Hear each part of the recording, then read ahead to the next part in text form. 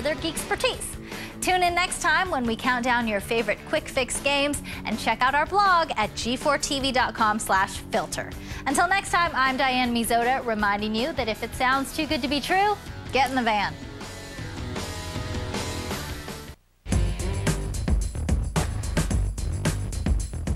Peter Molyneux, the man, the myth, the game developer behind Fable, is with us live from London. And we'll get his thoughts on his current and future games. Plus, he's taking your phone calls. Hello. Nice, and I'm back from the Tokyo Game Show, and I have a little taste from my exclusive interview with Nintendo President Satoru Iwata, because G4 TV, the show that FEMA refuses to rescue, starts right now. Yes, it's very sad.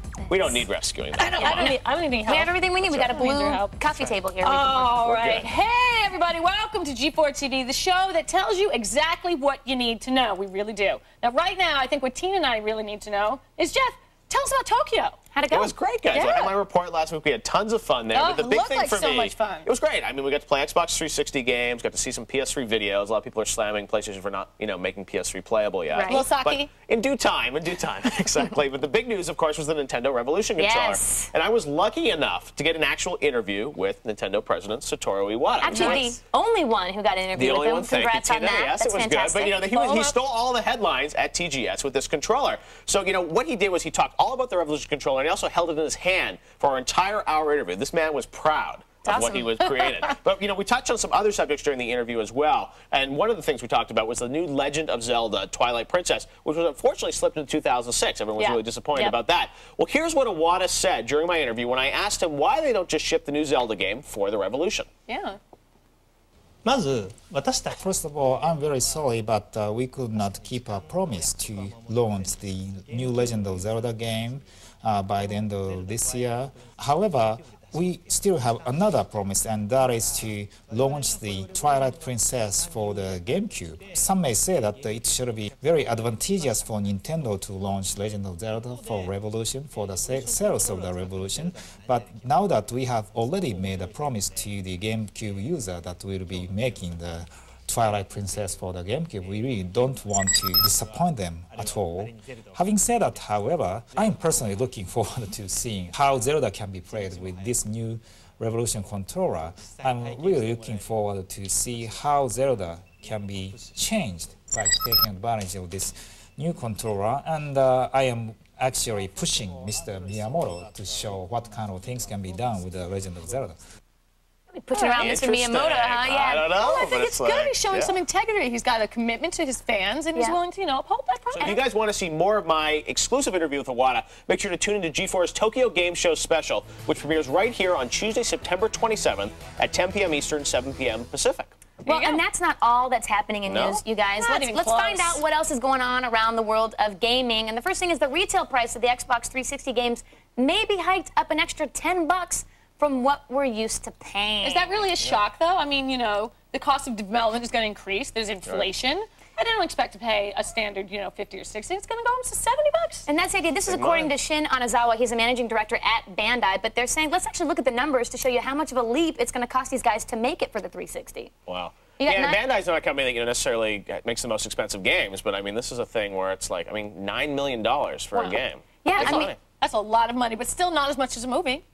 That is true. But is higher risk. Exactly, I think a higher risk, but I think obviously if it's going to take more to make it, it's going to take us more to play it. No, and they know, early adopters are going to, if you're going to spend $400 on an Xbox 360, to get you to spend $70 on a game, you're a hardcore gamer, you're probably willing to pay that money. You've already got it. There you go. But Activision actually came out today and said that current-gen console game prices are going to drop, so you can pick up, save some bucks there and spend some bucks over there. And also, I think these developers have to take some time to develop for the new system. It's like after a year goes by, then they're kind of get used to the technology, everyone's going to have it, and it won't cost as much. But initially, I'm thinking we're going to be paying at least $60 for every game on the Xbox 360. Believe it, sister. I don't know. I don't work at Bandai, nor do I develop games, but, All right. Thank God for GameFly. Exactly. All right, let's see what else is going on now. Digital distribution is on the rise. According to the London-based media research firm Screen Digest, digital distribution of gaming content expects to be a $400 million industry in the West by 2010. Now, that's not including Southeast Asia, because that number would be significantly higher. I believe it, though. I mean, that's $400 million you're saying. I mean, that's not tons of money considering how big we think, Half-Life 2 was over Steam. And Xbox Live Marketplace, I mean, there's a lot of talk about, downloading games to that Xbox hard drive, never having to go to a store. It makes sense to me. Especially with the consoles being online. It's just a way that, and it's cheaper. Instead of sending out all the packaging and all the hardware, it's like, look, download it for cheap. It might make the games cheaper in the long run, but I was thinking $400 million. I was thinking it was going to be in the billions by 2010. It will be. It will be soon after that. It's the wave of the future. I mean, Revolution, all the old Nintendo games are going to be downloadable. The Phantom back in the day had people excited. This is obviously the way people are going to go. All right, that's not it. You guys know what else people are talking about? The announcement of the cast for True Crime New York City. That's right. That's right. This is a company that actually puts a lot of money into their actors. We have got Christopher Walken, Lawrence Fishburne, Mickey Rourke, and the up-and-coming actor, his name's Avery Waddell. I don't know much about him, but he's going to be the lead character, Marcus Reed. I actually think putting these guys into a game like this is a lot of fun.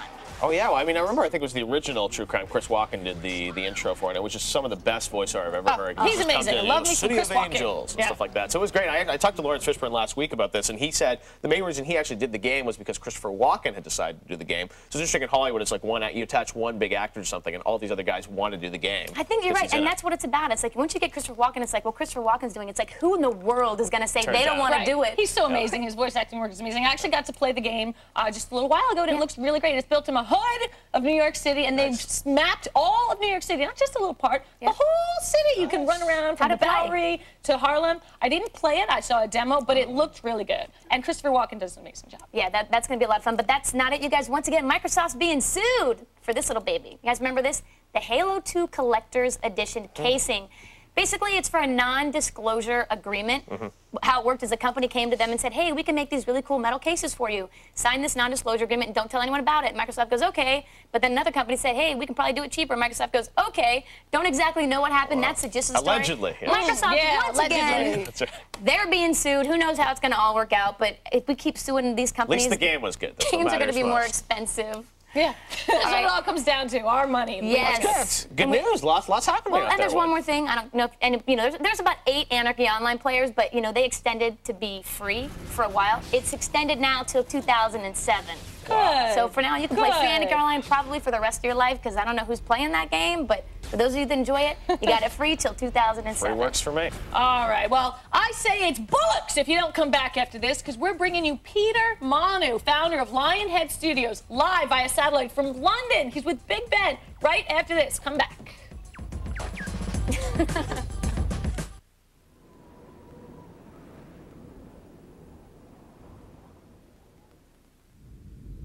Bobcat 3625.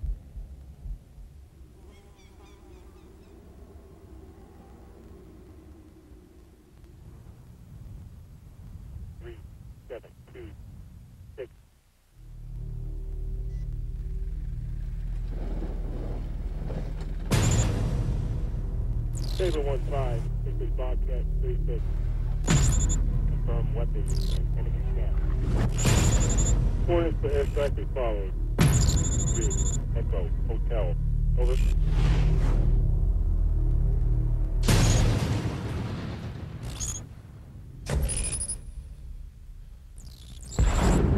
Overwatch. This is Vault 2 in position. Over. Working from home changed my life. It all started when I was referred by this free service. With all the money I made working from home, I bought a new home. This is the one website you have to visit. Put your computer to work now. All you need is a computer and a little belief in yourself. I'm making $5,000 a month. I make over $7,000 a month working part-time. I love the lifestyle my home business offers, and the money's great too. Log on to 15income.com now. Oh, hurry up, man. Box is coming in. Dude, almost got it. Hey, how are the graphics coming on that game? I've got another one I need designed. We just finished level 3 and need to tighten up the graphics a little bit. Great. Hey, I can't believe we got jobs doing this. I know. And my mom said I would never get anywhere with these games. Train online for a degree in game art and design. Call 800-914-8582. Call now. Give a girl on a trampoline a chance. Watch The Man Show, tonight at 10 on G4. You know, when you think of game designers who always strive to push gameplay in new directions, the name Peter Molyneux always bubbles to the surface thanks to games like Populous, Syndicate, and Black and White 2, which comes out next week here in the U.S. Well, tonight we are truly honored to have Peter join us live via satellite from London, England, the home of Lionhead Studios. Hey, Peter, thanks for joining us. How are you? Great, thank you very much. It's great to be here. Thank you very much. Great to have you here. Now, Peter, I want to start off with breaking news of the Nintendo Revolution controller. Now, that was unveiled last week. A few weeks ago, you had this quote where you talked about how never underestimate Nintendo. So I assume you got to see it ahead of time, right? I mean, you know, known rumours about it for a little while, and I can tell you it's a great, great product. And that is exactly what I meant by never underestimate Nintendo. You know, this is a revolution. It's what the, you know, it's not the hardware of the machine, it's not the speed of the machine, it's the fact that that device will enable games to be made that are like no other have ever been. So are you already thinking of ideas? You think you're going to do a game for it? Well, I mean, you know, absolutely, it's so exciting to actually, for the first time, feel that you can move something in a 3D space. I mean, you've got to remember, Jeff, that the controllers that we're currently using now on the other consoles have their origin in platform games. Yep. They have no sympathy for moving around in a 3D world, and that's what makes the Revolution so exciting. And yeah, I would love to be doing something. Well, you sort of did that a little bit with Black and White, where you can sort of trace things out for the spells. So we'll have to see Black and White on Revolution, maybe, right? Well, I mean, that becomes a real possibility. I'm not saying that it is going to happen, but just imagine with Black and White being able to stroke your creature, being able to slap your creature, being able to cast spells, being able to move around a world in a natural way. I mean, I think all of those things start being really possible with that controller. Excellent. Well, let's talk about Black and White 2, which is coming out here in the U.S. You said you're done with it now. You finally completed it. But this one has a much more sort of an RTS sort of feel to it. The first game, you know, it was a little bit different. Looking back now, do you feel that you wish you sort of would have made the first Black and White more like the sequel? Absolutely. You know, there's a couple of things that we've done, a couple of really important things that we've done with Black and White 2. The first thing is, you know, just to have some awesome technology. And to, you know, put that into a strong gameplay game. And that was the problem with Black and White 1. It's some awesome technology, but where was the game there? And we really wanted to put the game in. So we've actually decided to put two game elements in. Well, the first is what you think of as a God game. Now, you may have thought of a God game as being, you know, dealing with little people and looking after them. Well, we've changed that. Now you get the God game part of this game, the good part of it, is all about creating things, all about you're creating wonderful cities, looking after those people, giving them an environment they like to live in. The more beautiful your city is, the more success you'll have in the game. You can play that game without ever going to war. But what you also have is an RTS element. You can build up your city a little bit and then take all of your population out to war and have these really big battles. You're always so good at those two gameplay elements are... You're always so good at describing your games, Peter. You paint these beautiful pictures. I know one criticism that people sometimes have of your game is that you have these huge promises, and sometimes when the game comes out, you know, you don't necessarily deliver on all the promises. I remember famously with Fable, you had to write your apology letter on the forums. Is that a fair criticism that people, you know, give you? You know, I think it is. And here's the problem is, you know, I enjoy what I do so much, and I can't help, you know what it's like, Jeff, I cannot help talking about the games I'm making way before anybody else talks about those games.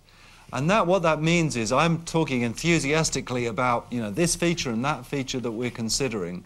And normally, you know, when it comes down to the final cut, you have to cut some things out. But I can promise you this, Black and White 2 is everything that I promised it would be. It is, you know, epic, it's huge battles, it's great cities which you create. And, you know, I'm learning to curb myself a little bit. Well, you've got, you know, 3 games coming out this fall. You've got Black and White 2, you've got the movies coming out from Activision, and then Fable, The Lost Chapters, the PC version of Fable. Yeah. With 3 games in development, so almost shipping simultaneously, do you ever kind of worry that, you know, you can't devote your full attention to each game individually and they sort of suffer at all? Well, you know, when this happened at Lionhead, we had the hardest and biggest mountain to climb that we ever have faced. You know, it's bad enough completing 1 game, but completing 3 has been really tricky. But the reason why the 3 have come along together, because at Lionhead, we just keep on developing the game until we're happy with it. And that meant that Black and White 2 had to be delayed a little bit, the movies had to be delayed a little bit, and it meant that they all came together. But I promise you this, they are all fantastic quality games. Excellent. Well, I also want to ask you about some of the stuff you have coming forward, because you said you always start talking about these games just when you have the original ideas. Now, I met once the little boy Dimitri, who is sort of the basis for your next game. I remember he was in a hotel room, he was working on his math homework, and he said, Jeff, this is the boy that inspired my next game, Dimitri. Tell us, how did he inspire this idea for this game, and what is it? Well, I can tell you a little bit. I can't tell you much about Dimitri because it's still a long way off, and especially the last comment I made about being enthusiastic and telling about features that don't exist. But I can tell you this. Dimitri is a game about you. It allows you to relive your life from being a young teen on through over a fairly long time, and to relive your life, to make the same mistakes you made in your life, or to try and correct your life. And that is the inspiration of the game. When I saw Dimitri when he was 14 and 15 and 16 making those terrible mistakes I made as a kid, you know, personally, I never spoke to a girl until I was 17 years old. I thought they would just laugh at me. And that was a huge mistake because, you know, girls are, you know, I should have spoken to them a lot earlier. And that's the inspiration for the game. It's living a life again, allowing you to live your life again. Well, it sounds exciting, Peter. We can't wait to hear more. Thank you so much for joining us, and good luck with all your future projects. Thanks, Peter. All right, well, stick around, Peter, because after the break, we're giving you guys at home a chance to talk with Peter about his career and the future of video games. Stick around. We'll be right back after this.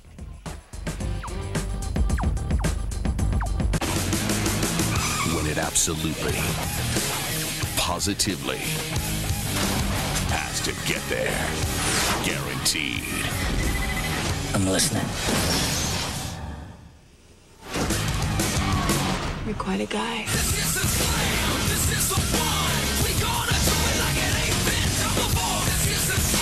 Hold on. Just came out of the dry cleaners. Transporter 2, January 10th. Thanks to you, that $60 million transfer got to London. That website you designed just got its 2 millionth hit. And your digital evidence made the case a slam dunk. Now, you'll be prepared to accomplish these and more with DeVry's Enhanced Computer Information Systems degree program, because our program lets you choose the career track you want to specialize in demand, in the headlines careers you can check out right now. Just go to DeVryLogon90.com and get their free guide to exciting careers like computer forensics, web development, information system security. And because it's DeVry, you can get there fast with a 4-year degree you can earn in less than 3, with classes that start right away. And you know you're going to get this, and even more of this, plus the flexibility of classes on-site or online. Want your best shot at a career that just keeps getting hotter? Call 1-877-DeVry-90 or go to DeVryLogon90.com for your free guide today. Because it's right now, and it's here at DeVry. Honey! Get down! Get down! What is this? It's a war movie from Netflix! Wow, you guys got here fast! Average deployment time for a DVD is about 1 business day! Incoming! My wife was also expecting a couple of romantic comedies! They got here when we did. I don't know where they are now. There's a movie waiting for you at home. Netflix. All the DVDs you want, starting at only $9.99 a month, no late fees. What is it, Bob? You can take this job. Yeah, you take this job and shove it. Blah, blah, blah. So you're quitting, huh? Yep, I'm gonna be my own boss. I bet you're gonna be your own boss. What do you know about being your own boss, Mr. Entrepreneur? Gonna buy a business, start from scratch? How about startup money? Whoa. Even know where to get startup money? My brother. Got a plan, a program, a mentor, Bob? You can't be your own boss without them. I can't? You're pathetic. You need an Entrepreneur of the Year nominee, Bruce A. Berman's book and CD. It's called I Got Here, You Can Too. Want to be rich, Bob? That's the idea. Then you gotta buy his book and CD. It shows exactly how Berman made a fortune being his own boss, and you can too. Want to start making money now, Bob? Sure. Thanks, guys. I'm Bruce A. Berman. If you want to make $5,000, $10,000, even $15,000 a month right now from the comfort of your own home, then you don't have to buy my book. I will give you a free copy of my book and my Making Money CD. Together, they're over $100 value. This limited time offer is available only on my website below. So go to my website now. Okay, welcome back. Now, we are uniting gamers around the world this week. right now, we're going to give you guys at home the chance to interact directly with Peter Molyneux, founder of Lionhead Studios. We've got him live via satellite from London. So let's open up the lines and find out what you people at home want to know. First up, we've got Gerald Scott from Valiant, Oklahoma on the line. Gerald? Yeah, I was wondering if BC was canceled for sure, if there's any chance of it coming back for development.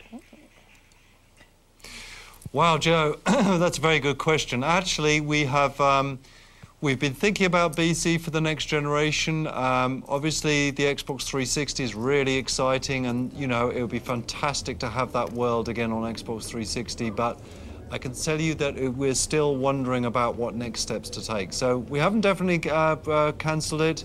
But we're not definitely in production. Sorry, I can't be more exact. All right, well, let's get to know Peter. Along those same lines, any chance of a sequel to Populous or Syndicate? I would love to do a sequel of Populous. It would be. It's one of my ambitions to do that. Unfortunately, or fortunately, EA owns all the rights to Populous and Syndicate, and if they have plans to do it, I would love to do it. But there are no plans at the moment. Well, thank you. We're going to get some information out of him very soon, some concrete. All right, on the phone we got Jay Johnson from Atlanta, Georgia. What's your question for Peter, Jay? I'm just wondering if, over his career, there's been any games that he thought were just going to be monster hits that he's been working on and ended up coming out of the gate just totally flat, or vice versa. Question?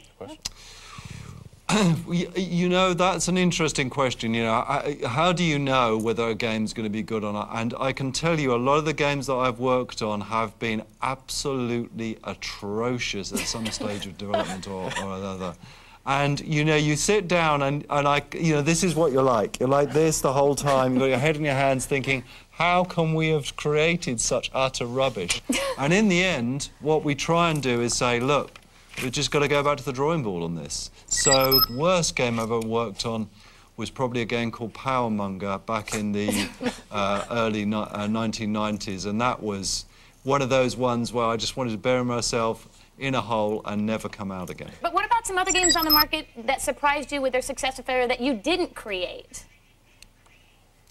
You know, there's a hell of a lot of those. I mean, the list is very long. I mean, one of the most surprising games ever, I think, was a game called Ico, which was on the PlayStation 2. And, you know, I heard about that, and it was all about a little girl being led around. I thought, what a boring thing to do. And I sat down and played that, and I thought, fantastic. That is, you know, really a fantastic game and a fantastic concept. Wow. And there's been quite a few times. Resident Evil, the latest Resident Evil on GameCube, I think is just brilliant how they've taken something which seemed to be drying up and taken it an awful lot further. You know, there's some fantastic games like that. All right, we've got Ben Krautkramer on the line from Milwaukee. Hey, Ben, what's your question for Peter? I was wondering, what do you feel is the largest untapped gaming genre? Well, Ben, that's a very good question. And without doubt, for me, the genre that has not been touched for a long, long time is the adventure game genre. I don't know if you remember, but it was huge at one time. There was all the Sierra Online stuff, the LucasArts stuff, but that's just withered away and died. Some stuff's been done on first-person shooters with it, but really that needs a hell of a revolution. And, you know, that's a real fascination. Also, I would say things like sports titles, you know, you're seeing some interesting innovations in NHL, but I reckon they've got a long way to go as well. And online, when all the consoles come online, they're really going to change every genre we can think of. So, good question. Now, Peter, I know last time I talked to you, you sort of hinted that maybe you might be doing a first-person shooter in the future. Is that possible? Is another genre you might explore? Yeah, first-person shooter genre. You know, what my fascination is simulations. And imagine a first-person shooter set not in a story-based world, but in a simulated world. Imagine being, I mean, this is the pretty evil side of me, but imagine being let loose with the arsenal of weapons that you have got in the average first-person shooter in a truly simulated world. And you know, if you remember Syndicate, you'll remember the damage you could cause there. So I think there's, you know, some interesting stuff with that as well. Actually working on it yet, or you're just thinking about it? Just thinking about it at the moment. Again, it's hard to be exact about that because, you know, if I shoot my mouth off too early, then we'll have nothing to talk about in the future. Well, we'll bring you back when you're ready to talk, Peter. thank you so much for joining us, and hope to see you soon here in the States. He's such a good guy. He's So fun to talk to. Thanks you a know? lot, Peter. Okay, thanks very much, guys. Now, you at home, Thanks, bye. I know what you're thinking. You're thinking this show is just so damn good. I don't think it could get any better. But you know what? You're wrong. Hang in just a few more minutes, because after the break, I'm going to give you a glimpse into the gaming future, and it's looking good, guys. Nice. Yeah? Looking good. Looking as good as that like tan. crystal ball. It's not like Tina Wood good, but It's Laura Foy good. Laura Foy, all right? Works for me. Are those voodoo dolls? This one's overages, and I call this one roaming. You know, with Sprint's fair and flexible plans, there are no huge overages or roaming charges, so you're in control. So they worked. Now I'm gonna make one for loneliness. Sprint's new fair and flexible plans. You control your plan. It doesn't control you. Call 800-SPRINT-1 for plans starting at just $29.99. Call 800-SPRINT-1 now. Sprint. Yes, you can. On January 27th, the mother of all comedies Ooh, there's a new sheriff in town. is back. Big Mama, you stole my man. She stole a man. But I know I gave him back. Martin Lawrence. Could you give me a hand with my bra? I just got my nails done.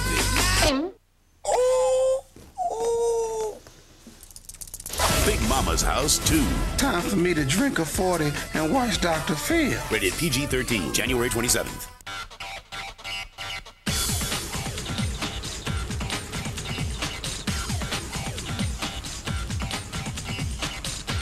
Right now, a high-performance Dell XPS system with an Intel Pentium D processor with dual-core processing and a 19-inch flat panel can be yours for only $969. And for unlimited time, qualifying XPS customers pay no interest for 18 months. XPS, the ultimate Dell PC.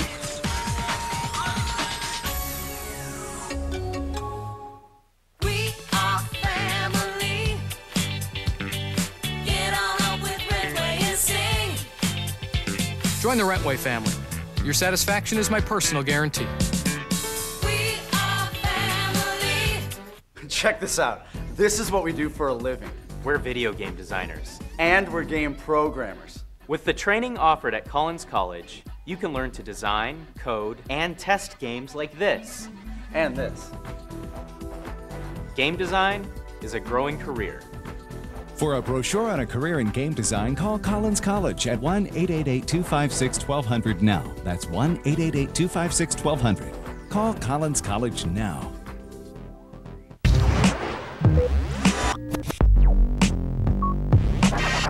Engage. Star Trek: The Next Generation. Begins Sunday at 7 on G4. The show that made it okay to consider girls on a trampoline a spectator sport. The show that made it okay to laugh at a midget just because he's a midget. Gentlemen, it's okay to be a man again. Blast away! The Man Show is back tonight at 10 p.m. on G4. All right, guys, coming up next week, G4TVs.com's World Tour continues as Laura heads off to Paris to learn about the making of the new World War II game, Brothers in Arms, Earned in Blood. Laura hits the front lines next Friday night at 10 Eastern, 7 Pacific.